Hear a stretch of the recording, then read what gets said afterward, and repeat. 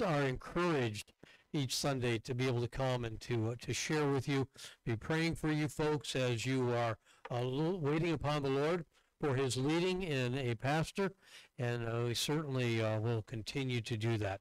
If you would now turn in your Bibles to Matthew chapter 4. In Matthew's account, of course, in chapter 4, some significant events have already happened. The beginning of the chapter is the temptation of Christ, where Satan had come before him and sought to bypass God's will and His plan and allow for Christ to have the kingdom now. And of course, that's not God's plan. Christ isn't going to fall for that. And then in verse 12, we read this. Now, when Jesus had heard that John was cast into prison, he departed into Galilee. Another major milestone in the ministry of Christ was his forerunner, John the Baptist, being cast now into prison. This was a blow to the disciples, a blow to Jesus even.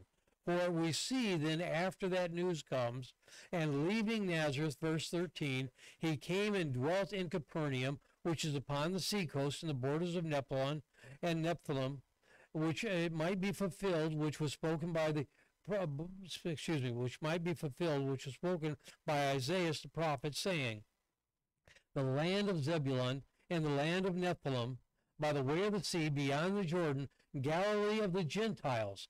The people which sat in darkness saw a great light, and to them which sat in the region of the shadow of death, light is sprung up. As these folks were now confronted with the person of Jesus, one thing that was very striking to me that was said was that they sat in darkness. The people that sat in darkness had seen a great light. Now, darkness is an unusual and interesting term in Scripture. It is used as a metaphor in many different ways and has many different applications, you might say. For sometimes it's a symbol of judgment, as in Matthew 24, verse 29. And immediately after the tribulation of those days shall the sun be darkened, and the moon shall not give her light, and the stars shall fall from heaven, and the powers of the heaven shall be shaken. It's also seen as a symbol of misery and of adversity, as in Isaiah chapter 8. And they shall look upon the earth, and behold trouble and darkness, dimness and anguish, and they shall be driven to darkness.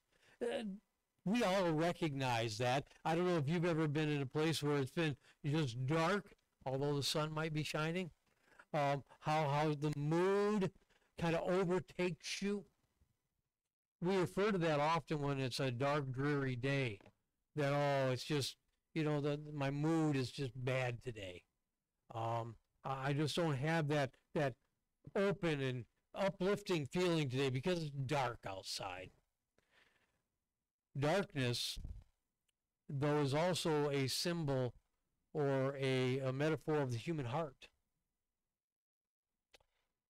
If we could describe our world today, I think it would be legitimate to say that we live in darkness. People act in darkness. Just the events of just the last 24 hours demonstrates the darkness of the human heart. No hope, no life, no joy. For anybody to go to the extents of what this individual did yesterday to President Trump is just an illustration of the darkness of the human heart and how sin can overtake and can control. Darkness, then, is not just the absence of light, but is a condition of the heart. These folks sat in darkness. Jesus came to minister to them. He came to be the light that all of us need, but they in particular needed, maybe even in his view more than others at the time. A great light would come to the region that Isaiah had even prophesied that they would be in darkness. Identifying the darkness and the world around us then is important. Darkness starts in the human heart. Acts chapter 26, verse 17, which is the commissioning of Paul. Delivering thee from the people and from the Gentiles unto whom I now send thee, to open their eyes and to turn them from darkness to light, and from the power of Satan unto God, that they may receive the forgiveness of sins and inheritance among them which are sanctified by faith that is in me. The Apostle Paul would be sent out to the world which was full of darkness. Now, not that the Gentiles were any more dark than the Jews, but that was going to be his focus in his ministry, was to go to the darkness of the Gentile world. He was there to minister to them the truth and the light of Christ.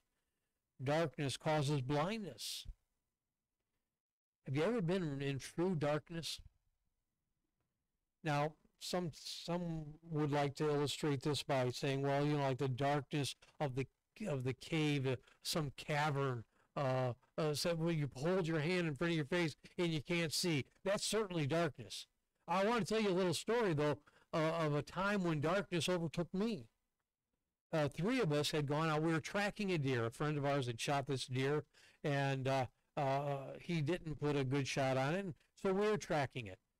And of the three of us, two of us were experienced trackers, and one was not. As we started the blood trail, we realized this was going to be a long track. It was not a good shot. Well, after we had been tracking for about an hour, a storm came in. And it rained, and it poured, and you know what that does to a blood trail. It just was getting more and more difficult by the moment. Well, not only was it more and more difficult, but lightning's crashing around you, and then I had my phone, because I thought, well, he told me it was going to be a good shot, told me it was going to be an easy track. Of course, opposite was true. So I didn't have my lapel compass on, I just had my phone. Well, my phone for a compass is fine until it pours for about an hour. Guess what happened to my phone? Yep, it failed.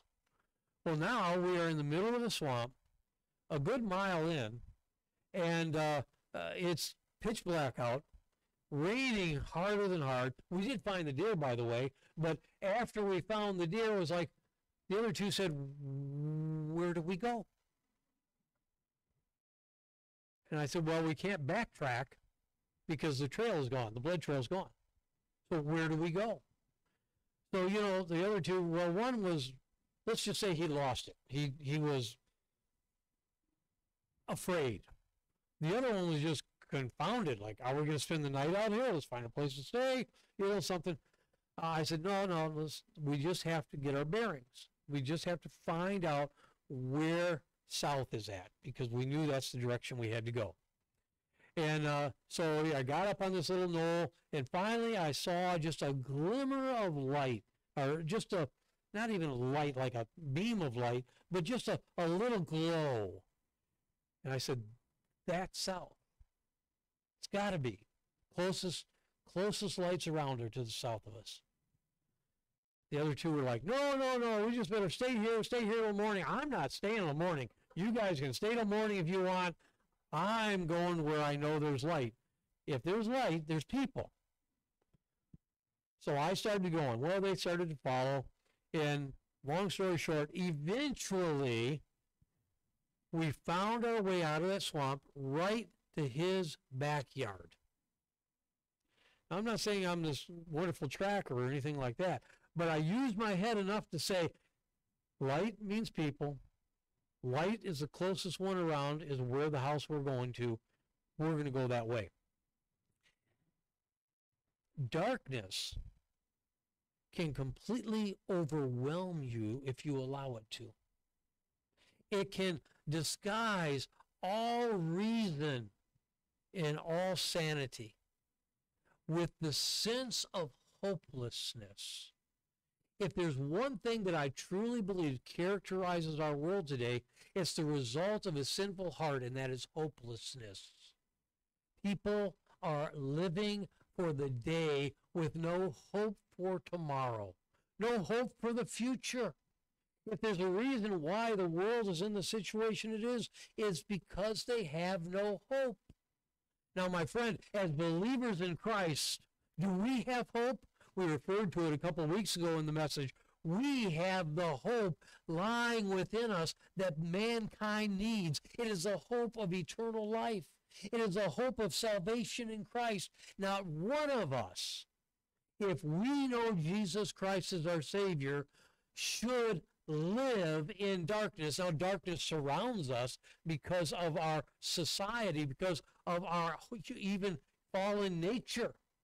But you know what? We do not have to be as others, living with no hope. So we live with what? Light. Now, there's one thing also about darkness I want us to see. True darkness is the absence of light. In other words, you can't have both. If it's true darkness, there's no light. If there's light at all, there is color. It's something other than darkness. For all of us who know Christ as our Savior, even though we may feel the gloominess of the day, we may be touched by the darkness of our society, none of us have to live in true darkness. None of us. But rather, we can understand and live in the light. In darkness, there is no forgiveness of sin. In darkness, the human heart is at its natural state, separated from God. In darkness, we have no hope, but in Christ we do. Those who live in darkness have the effect of the shadow of death covering everything that they do, everything that they know, and everything that they see. The darkness is the dread and doom that looms in the heart that is separated from God. Now, back to that story about being lost in the woods. I knew those two fellows really, really well. Both of them were in the church that I pastored. Both of them I had seen make professions of faith at some point in time. I was surprised by their reactions. The one fellow who lost it, I truly mean he lost it. I don't know if I've ever seen a man so afraid for no reason. I mean, we're a mile from the house. It's the middle, well, it's in fall, and it was cold out, but it's not like hypothermic cold. And it's raining, and it's thundering, and it's lightning, and all that kind of stuff. But to be basically overwhelmed, on your knees in fear, come on. Get over it. You know, the other fellow was just like, I don't know what to do. I don't know what to do. I was surprised that darkness had such an impact. But you know what? Darkness has an impact on a lot of folks. And if they don't know Christ, it'll have a negative impact that you'll never imagine could happen. You see, it's the darkness of the human heart that causes the sinfulness of that same heart to be expressed so openly, so blatantly. We in our spiritual understanding of things might have a difficult time relating to that. To see somebody do something so awful, so heinous, so sinful, obviously, we might say to ourselves, how could they ever do that? Well, it's the darkness of their heart that's overtaking them at that time. It's the expression of being lost and without Christ and no hope in this world. Darkness will cause people to do things that we might say would be impossible otherwise. And it covers all mankind. Romans 5:12 says, for as by one man sin entered into the world, so death by sin, and so death passed upon all men, for all have sinned. Who has a dark heart? Well, the reality is that every single one of us have a dark heart. Because in our natural state, we are all sinners and separated from God. The sinfulness of our world should never surprise us. The depths of their depravity should never surprise us. But also should never it be a surprise to any of us that sin still wants to have rule and reign over us as well. You ever be driving along or just talking with somebody or doing something common and everyday, and all of a sudden an evil, wicked, awful thought enters into your heart or mind? I don't mean when you're driving and somebody's slow in front of you. That's not what I mean. But you ever have that thought in your mind like, where did that come from? Oh, my friend, we're not immune to the darkness of our hearts. But we do have the remedy for that darkness. We have the person of Jesus Christ living in us.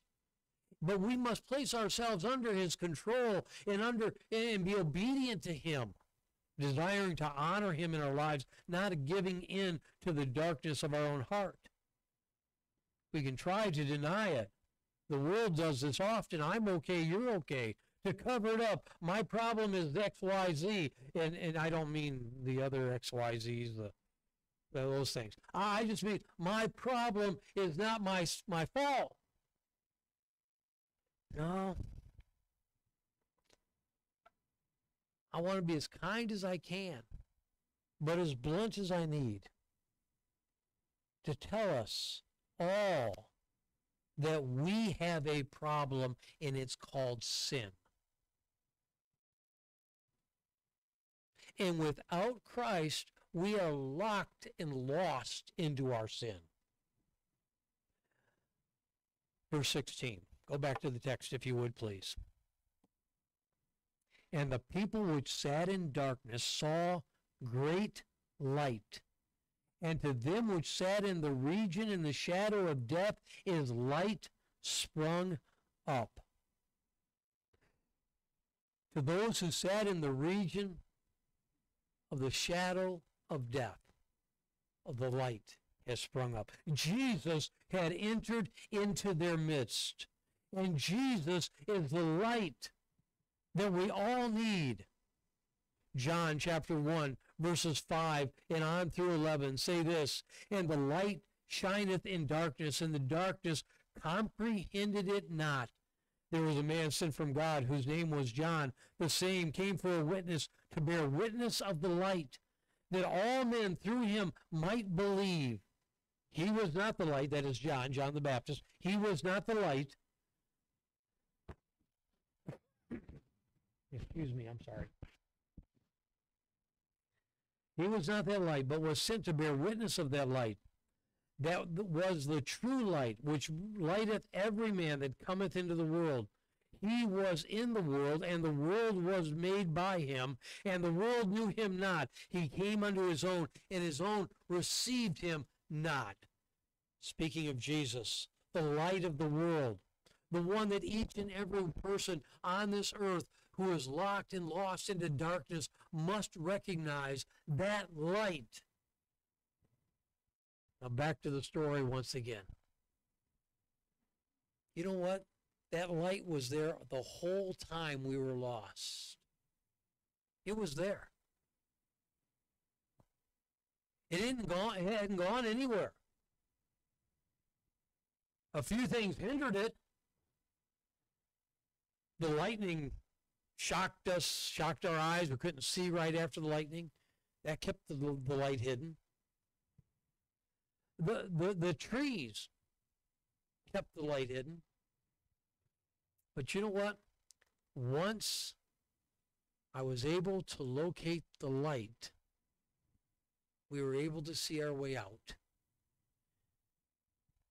Jesus came to the region of that world at that time that had rejected all the light.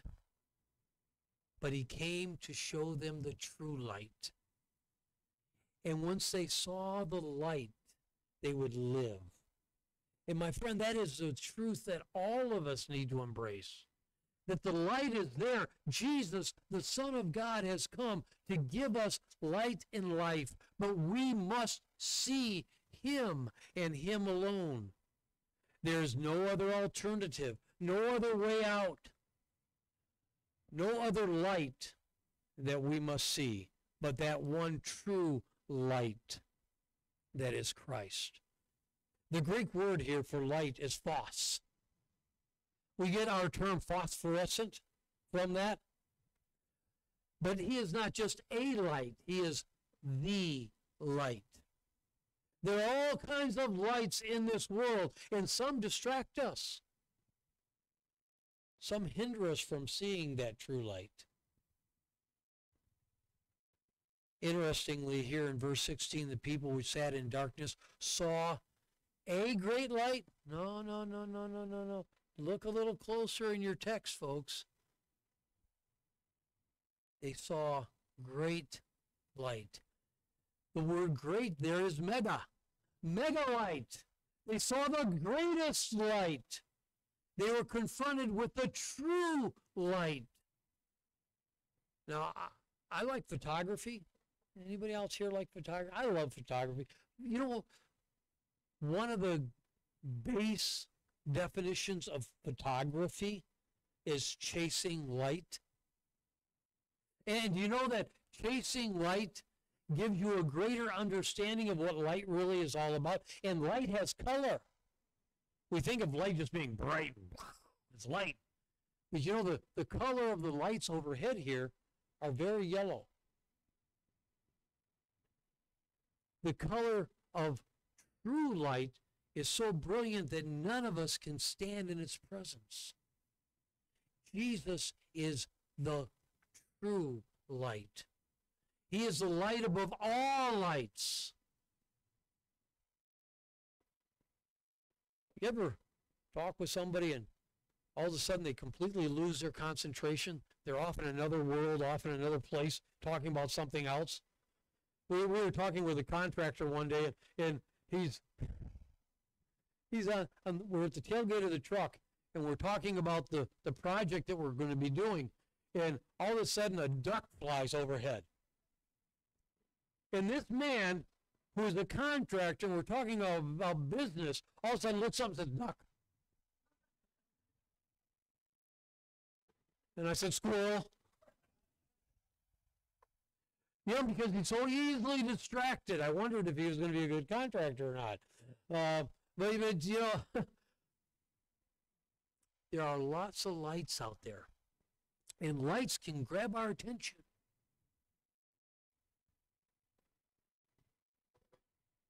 And sometimes completely draw us away from the true light that we need to be focusing on. I think our world is having a light problem. There are all kinds of lights out there that draw us away from the true light.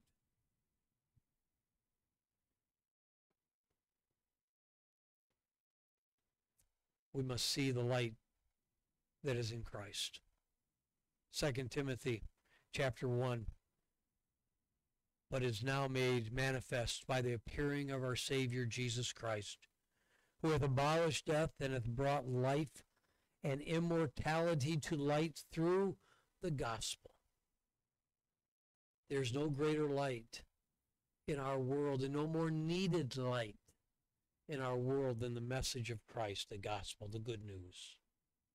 If there's one thing that we have to share that the world will never have, it is the true light of Christ. How involved, my friend, are you as an individual in seeking to share that light? Not being the light. Now, yes, we are all to be testimonies and witnesses for Christ, but we can never be that true light. We can point men to the light, but we are not that light. But each of us have the ministry of sharing Christ to the world around us. Therefore, we must be those who point people to that one true light. The reaction to the light is always going to be different. Verse 17, from that time Jesus began to preach and to say, repent, for the kingdom of heaven is at hand. Jesus' message to the world around was repent from the position that you're presently in, lost in your sin, and come to him. Everything reacts differently to light. Some are drawn to it, some are mesmerized by it, and some are repelled by its brilliance. So it is with mankind in Christ. Jesus came and presented himself as the light of the world. It is not with indifference, but with power and authority. He preached repentance. Jesus came not to coddle the world, not to agree with the world, not to have accolades heaped upon him by the world, but rather to confront the world on their condition, that they were in darkness. Their sin had separated them from God, and that he had come to give them salvation if only they would believe. Repentance is not a multiple choice list of options or the opportunity to do it your own way. You'll hear me many times, probably, as I have opportunity to minister, refer to our generation as being the Burger King mentality generation. Because if there's anything I believe that represents the mindset of the world today, it's have it your way. My friend, we cannot have it our way, because God has not given us that option. God is very absolute in what he has said and what he has done and the way of salvation that he has given. There is not a list of options. The old line that some have used, that religion is like a wagon wheel. All spokes point to the center. So it doesn't matter what religion you are, what you honestly believe. It's just that you believe something because all avenues point toward God. It's heresy. It's heresy. Not everything points toward God. There are many, many faiths in our world that are completely man-centered and God-avoiding.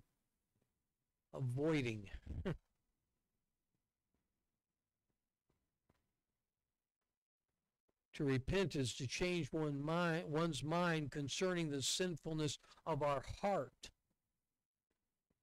Often the word repentance is used by illustrating it as turning away from one into another. But what is it that somebody needs to turn away from? They need to turn away from their own condition, who they are.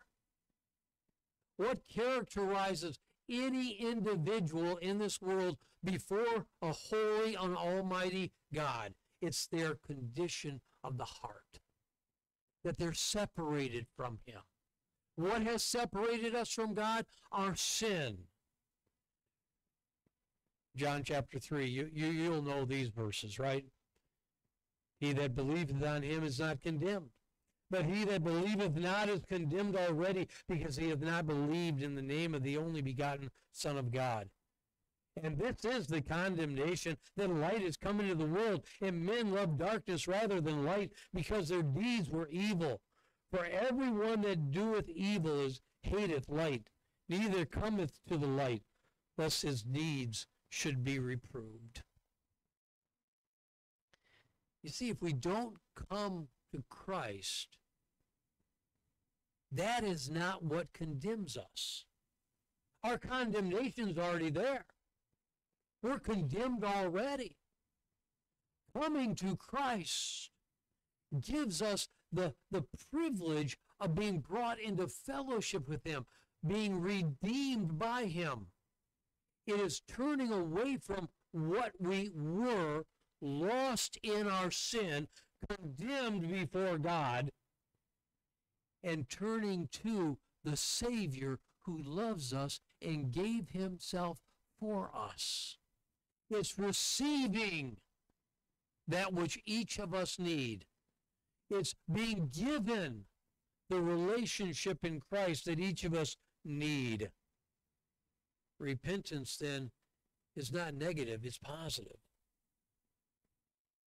It's saying, this is who I was, lost in darkness in this world with no hope. But now, in Christ, I have redemption and eternal life, and I do have hope. My life can change from hopelessness to true joy and life in Christ. For each and every one of us, then, repentance is absolutely essential. Repentance, understanding that we who are in Christ have been given the greatest change of all mankind, new life in him. But the decision must be made. It doesn't just happen to you. It isn't just that one day you wake up and, oh, I guess I'm saved now. Well, that's not the way it works. John 14 says this, Jesus saith unto them, I am the way, the truth, and the life. And no man cometh to the Father but by me. Believe on the name of the Lord Jesus Christ, and thou shalt be saved. In order for any of us, because we're all lost in sin, for any of us who see the light, we must go to the light. We must believe the light. We must be saved by the light. So there must be a decision, a choice on the heart and life of each individual, whether or not we will come to Christ and trust him to be our Savior.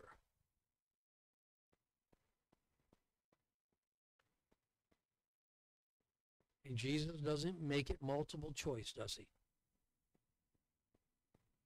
It's him or nothing. And if you choose yourself, you're going to be lost. You're going to continue to be lost, I should say. You'll stay in your condemnation. You'll stay in the darkness. And eventually that darkness, my friend, will be cast into eternal darkness, eternal separation from the Father. We call it a place of hell, for it is eternal punishment. We are separated already, we're condemned already, but we will stay that way for eternity, separated from God. But in coming to Christ, that changes. And now we have heaven to look forward to, eternity with him. I think John 14:6 is honestly one of those verses that every believer should have stamped in their head and their heart. That no man cometh to the Father but by me. Jesus is the light. Identifying darkness should be easy for all of us. It's not a location but a condition. It is the condition of the human heart, separated from God. Seeing the light has been presented to each and every one of us through the gospel of Jesus Christ. Jesus Christ came to seek and to save the lost, whom we are. But then reacting to the light is a choice, a decision that every individual must make in their heart and life, whether or not we will believe on the name of the Lord Jesus Christ or not. My friend, today, if you're here and without Christ, you're already lost in your darkness. You're already condemned before the Father. You didn't have to do anything special. You didn't have to do anything heinous. You didn't have to be that shooter who tried to take all of our society into his own hands yesterday. You don't have to do anything like that. We're already lost in our sin. But you've been exposed to the light. You've seen that glimmer off in the distance. But the choice is yours. Will you come to him today? Will you believe him today? Will you receive the gift that he's given for all to believe today and be saved? I pray you will. But I also want to encourage and challenge each of us as believers today